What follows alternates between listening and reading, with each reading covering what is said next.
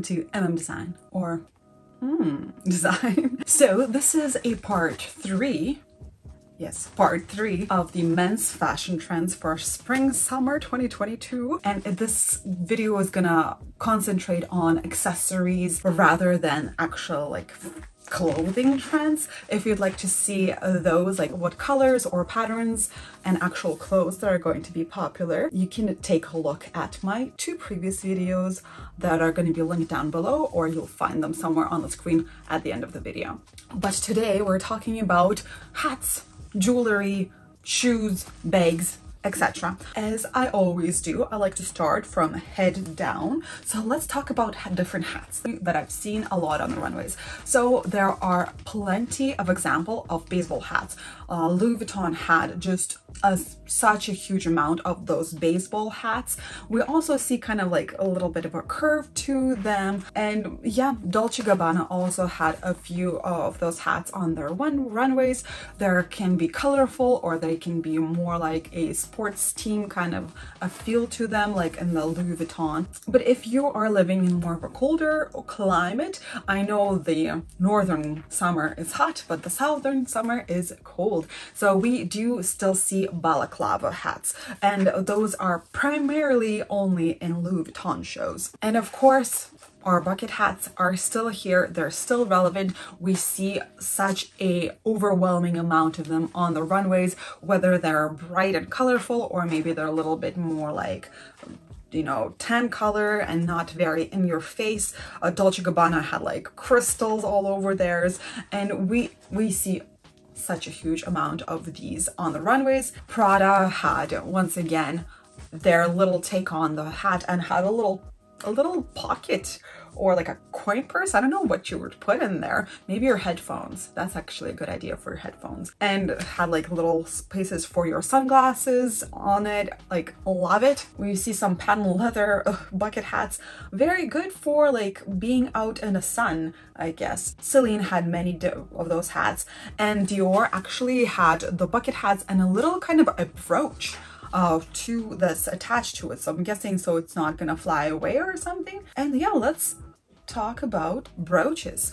We've seen a few brooches on the runways. We've seen the Christian Dior brooches that attach to the hats, or maybe just without the hat attachment thing. We also seen them in Dolce & Gabbana show, a few of those, and I believe Yves Saint Laurent also had a brooch. If you'd like to spice up maybe your suit or your shirt, that's a great way to do it.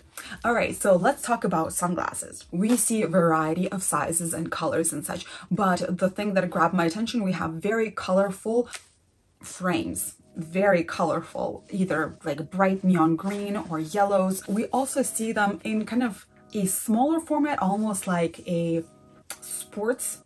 We also see kind of a tinted colored sunglasses. Doesn't really matter which color at all. Christian Dior had them kind of a medium to small size. Basically, is there sunglasses that aren't trendy? I don't know. So whenever I talk about sunglasses and choosing them for yourself, I'm talking about what goes with your face rather than what's super trendy. If something that's super trendy isn't really, you know, making your face look better, then don't get it.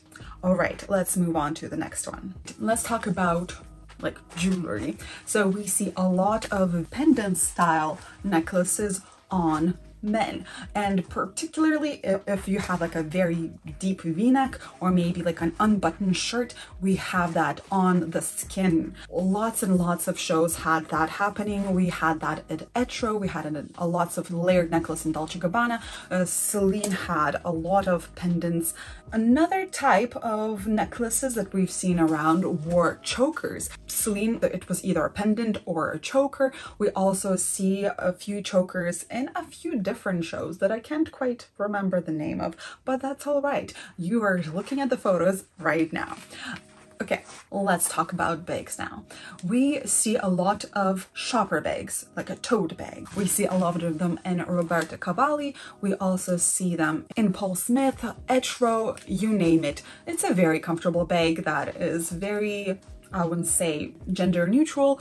And if you need some space for your things, then it's a very nice bag to have. I was thinking, like, why would you even need one? Because you guys have pockets, while women have fake pockets most of the time. It's so difficult to find a piece that actually has real pockets. It's a struggle that you guys will never understand. All right, you guys, let's move on to a different type of bag. So we see a lot of belt bags, or a sling type of bag. So it's very close to the body. These are my particular favorite bags just because they don't take use of your arms and they're super easy to wear, whether it's just kind of a crossbody but very close to you, or as I mentioned, a sling bag. Christian Dior had a few of their belt bags, kind of that saddle bag, but on a belt. Anyways, let's move on. And once again, for the bags, we also see more like a smaller purse type of like a clutch in a few shows. Also like a bucket bag or just a crossbody, bigger messenger type bags. And yeah, Christian Dior even had a bag that would go on your forearm. It's pretty interesting. Wonder how comfortable it is to wear it. If you like this content so far, please consider to like this video and subscribe to this channel, and this will help me out very, very, very much. Thank you. All right, you guys, let's talk about shoes. And since I am from the northern hemisphere, let's talk about the more of a warmer climate shoes. So we see a lot of kind of a slip-on slippers, whether they are kind of in a clog type, like we've seen in Etro, and we've seen a few seasons of those clogs coming back in the women's fashion, but maybe men's. It makes sense for men's to be there too. Or we all have kind of an open toe slipper type shoe, doesn't really matter. We also see a few sandal type, like dad sandal type of shoes, which were quite popular a few seasons in a row so far, and is honestly my favorite shoe to wear at the moment. So comfortable. And of course, for the shoes, flip-flops haven't really left anywhere. Don't really have a lot to say about flip-flops. They're comfortable, they're cool. Okay, if you're living in more of a colder climate for the spring summer 2022, we have such an incredible amount of combat boots. Combat boot is also one of my favorite shoes to wear. Maybe not in the summertime for me, but it is such a comfortable, very reliable shoe, and I just love it. I can't really say anything bad about it at all. It's one of my favorites. So we see this in so many shows like Celine, we see it in Roberto Cavalli, we also see it in Balenciaga. Let's talk about cowboy boots. Another one of my new favorite shoe is the cowboy boot, and we see this cowboy boot paired with so many different styles. Like in Celine, they paired it more like a rocker style, and even sometimes with the kind of more of a voluminous tops and or even voluminous pants, kind of 90s meets cowboy style. It's a little bit weird, but I like it. We also see like a completely cowboy kind of inspired outfits as well from Thebe Magugu, and I love it. We also see some loafer type shoes, and particularly like very bright and colorful. Like in Dolce & Gabbana show, they kind of matched the aesthetic of the, it wasn't like, let me think about it.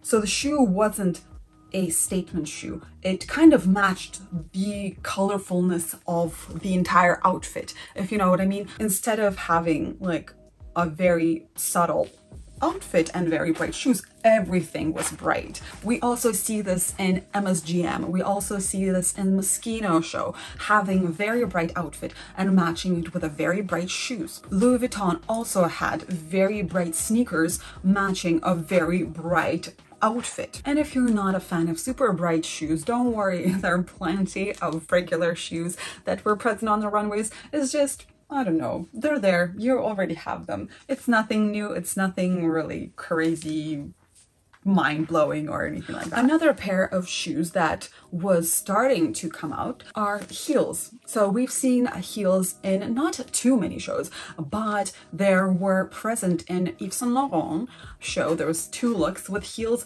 and of course Rick Owens was already having boot type heel for men for a few seasons, maybe even like all the time. I haven't followed Rick Owens for that long to know, but we do see a lot of increase in men's heels. As for belts, we do see kind of different type belts. We have some, not a lot, of chains on the waistline or just on like a decorative piece on the belt itself. We also see a little bit of cinching. I'm not sure if it's like a little corset that is worn on. Dolce & Gabbana had 2 looks with that, and Louis Vuitton had kind of more cinched waist in a few looks. So maybe if you like that, keep an eye on it. Also, Burberry had a few of those kind of a tighter waist outfits. And probably the biggest accessory that you could find on the runways was having a very nice body. There were so many, like, not shirtless, but like, you know, very, very deep V-necks or unbuttoned shirts that were happening on runways. So a little 6-pack is a perfect accessory with that.